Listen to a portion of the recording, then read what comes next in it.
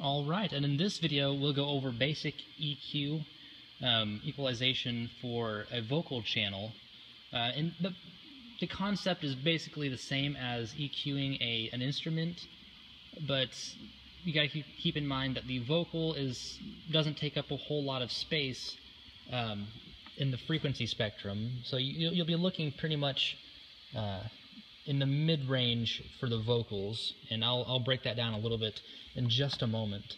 So here is, I got Alex vocals selected, and what I'm going to do is I'm actually going to take this EQ and reset it, and turn off the low cut. So I will turn on his channel. You're rich in love and you're slow to anger. Your name is great and your heart is kind. For all your goodness I will keep on singing. Alright, and from there what I'll do is we'll make sure the EQ is active. Like I said on the other video for instruments, you can do that by either selecting here or turning on the EQ with this rightmost button. So let's keep it on. I always start EQ with a low cut, because I know most channels are going to need a low cut because there's nothing in the low frequency that will benefit the sound. So I'll turn this up just a hair so we can listen to it. 10,000 years and then forevermore.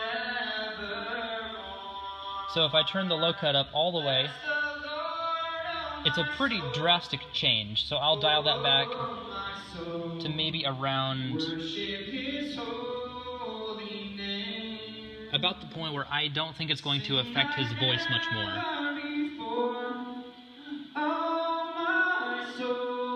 So I think that's about right,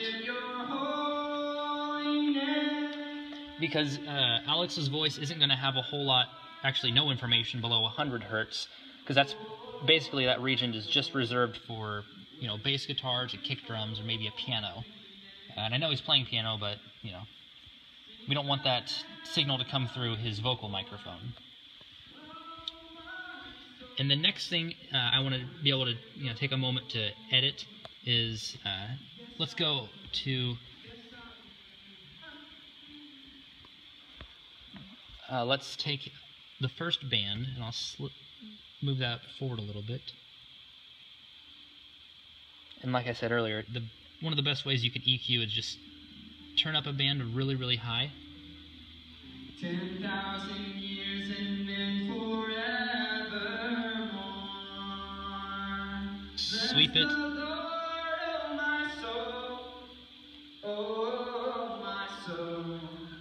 Worship his holy name. Sing like never before. So that sounds kind of aggressive right there, so I'll tune that down or so. So like I call this the search and destroy method, where you basically you raise a frequency up really, really high, and you can do that with these knobs over here as well. So you turn that up, and we'll narrow down the Q. Q just stands for quality, so how wide the bandwidth is, and the bandwidth is how wide of how many frequencies will be affected. So if I narrow this down, it allows us to select just a few frequencies that we can edit without, you know, going overboard and having a very, very wide selection, because this will affect a whole lot of things we don't want to affect. So I'll narrow that back down to maybe 4 or 5 or so. I'll sweep that around and I'll start the track over again.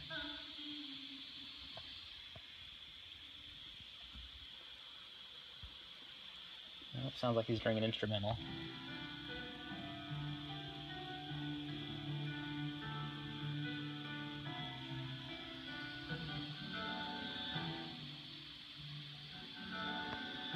There we go.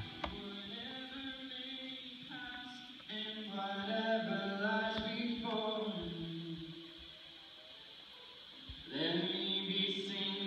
So I can tell, I'm going to take this back down to 0. I can tell that the bulk of his voice lies in this range. It's kind of the mid-range. It's not really a low frequency or a high frequency, although his voice does have high frequency information. Like whenever he sings the word sing, the s sound is up here.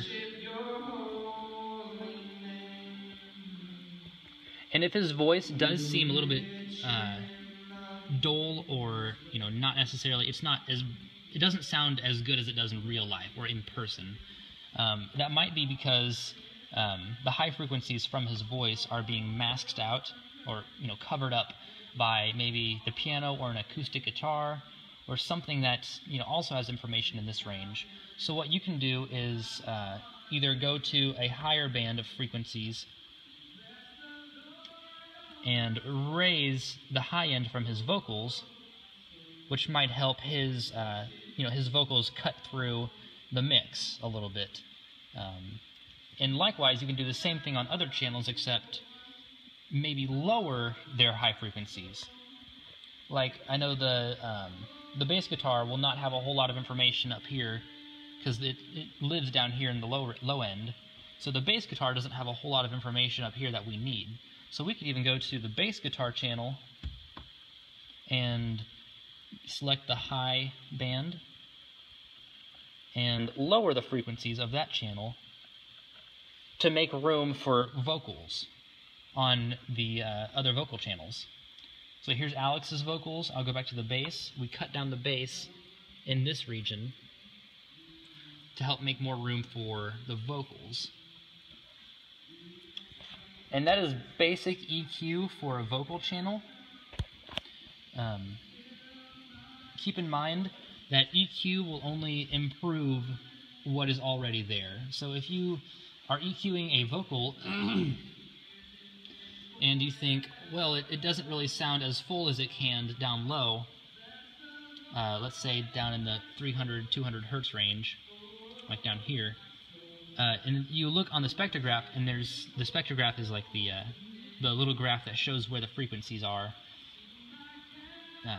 or the bar graph. If you look down here and there's nothing down here, then there's a pretty good chance that maybe boosting this will not necessarily help, because that means there's nothing down here to start with, and EQ cannot add something that's not there. It can only affect what is currently present in the signal. So I'll bring this back down to 0. And those are the basic guidelines of EQing vocals that I would do my best to follow. And I know all this might seem a little bit complex at front, but you can watch this video over and over again, and you might get another piece of information the second or third time you watch it. But EQ doesn't change a whole lot per instrument or vocals. It's all going to be about the same. It's the same concepts. EQ enhances things that you do want to present well in the signal, and it can take away things you don't want emphasized, which is why we use a low cut to take out the rumble from a microphone or other stage noise. And we use EQ to take out maybe feedback areas, like you can notch out feedback to help make the sound more clear. And that's EQ for vocals.